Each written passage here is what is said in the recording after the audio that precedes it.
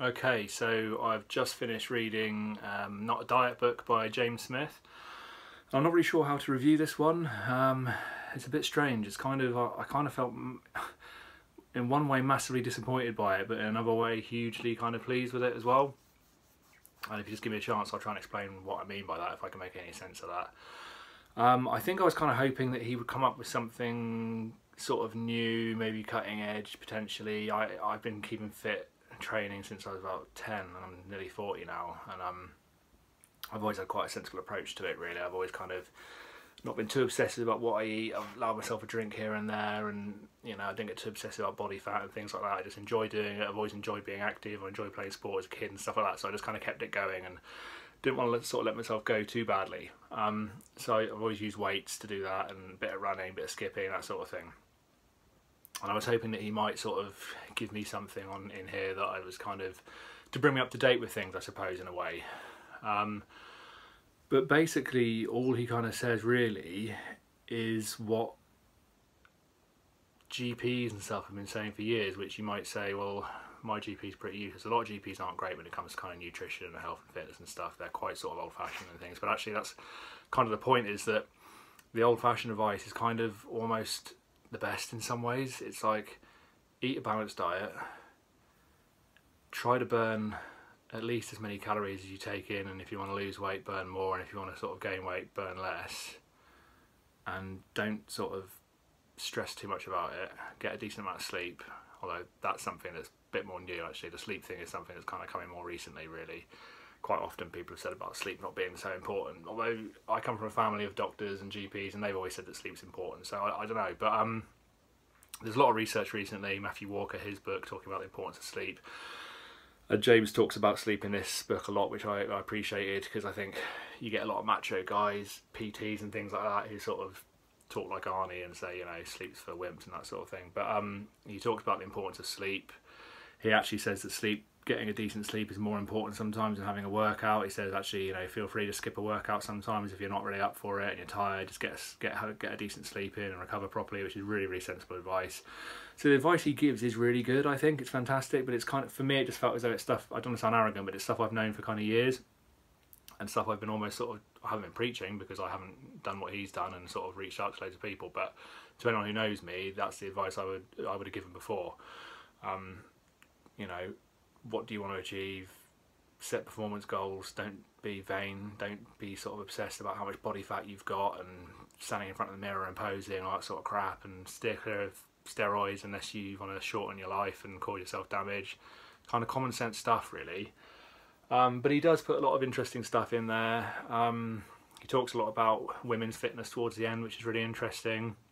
I felt a little bit like he was being a bit smooth when he was doing that bit. I kind of thought, you know, he knows he's going to win loads of female fans talking like that. He's being really kind of modern day man sort of thing, which is fair enough. Like, you know, he's a good looking young guy. He's really successful. If that's part of his kind of plan, then fair play to him. I'm sure there are lots of women who think he's fantastic because of all that. There are probably some as well who probably find it a little bit patronising maybe, and can probably see through it to a certain extent. I'm sure he would say, what a load of bollocks, I'm passionate about that and it's something I care about. And I'm sure he does, but it just came across a little bit like that in the book, that he was maybe being a little bit sort of self-indulgent there potentially, but whatever. I think he's done a really good service. I looked at some of his YouTube videos. They're really good. They're easy to watch, easy to listen to. He gives some good advice. I like the fact that he doesn't bullshit.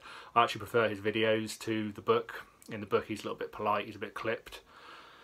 I've seen reviews where people say he's too much swearing and stuff, but I find he's a lot more himself on the YouTube videos. He's kind of coming across as much more blatantly kind of arrogant and stuff, and maybe arrogant's unfair, but he's quite funny in his kind of in his approach. Basically, he's charismatic in front of the camera and stuff like that. He's very good. I think it's worth, if you're someone who doesn't know much about fitness and stuff, and you're someone who just goes into the gym and you want to look a certain way, and you're easily led by all the bullshitters standing in front of the mirror, slapping each other on the back and giving themselves high fives and stuff like that, and lifting as much weight as possible and making as much noise as possible and all that sort of crap. If you're someone who's kind of led by that and the sort of, I don't know, Instagram generation and stuff like that, then this is really important advice to take, and it's a really good book, and I'm sure it's changed lots of people's approach to fitness.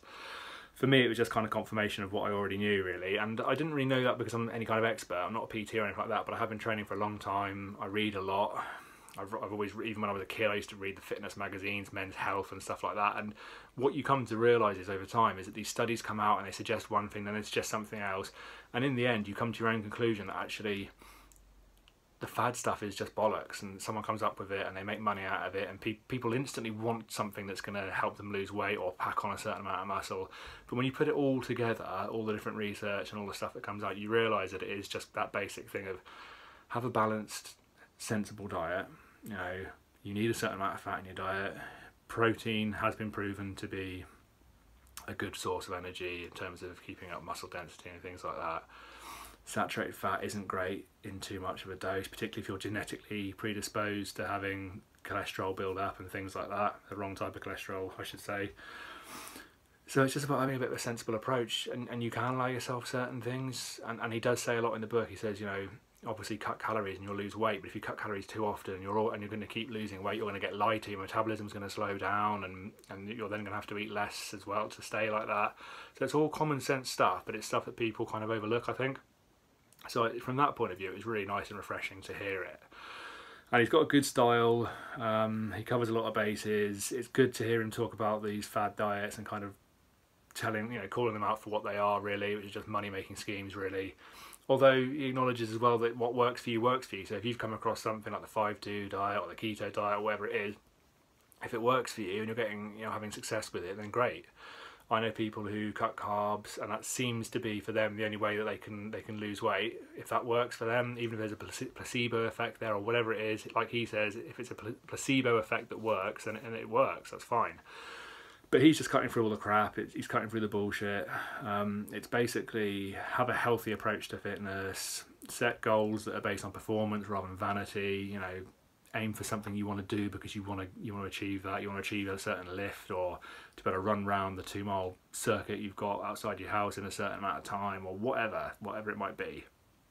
Don't obsess too much about weight. Certain times a year you can put some on. If Christmas time, put a bit of weight on. You know, so what? As long as you know how to then control it again. And I think for me, the one thing he kind of brought to me, which was something that I kind of realised but I haven't done myself, is to actually note everything down. We talk about in personal development the importance of writing things down, keeping journals, you know, keeping on top of stuff, keeping score, I suppose. So he talks about the importance of tracking things and writing down your what you're eating, your calorie intake and stuff like that. And if you can do that and you can get a bit of a picture about what works, what doesn't work, then it just helps you in your mind to come to grips with that sort of stuff, basically. Yeah, it's a good book. I highly recommend it. He obviously gets crazily good reviews. That was one of the reasons I gave it a go. It's like 5 stars on Audible and, don't know, 20,000 reviews or something like that. He seems to be really popular. I saw him on Good Morning Britain talking with Piers Morgan briefly the other day. I don't really watch that programme very often, but I saw him on there. But yeah, check him out on YouTube. He's pretty good. He's obviously worked really hard at this and he's achieving a lot now, so fair play to him. He seems pretty funny as well, so good on him.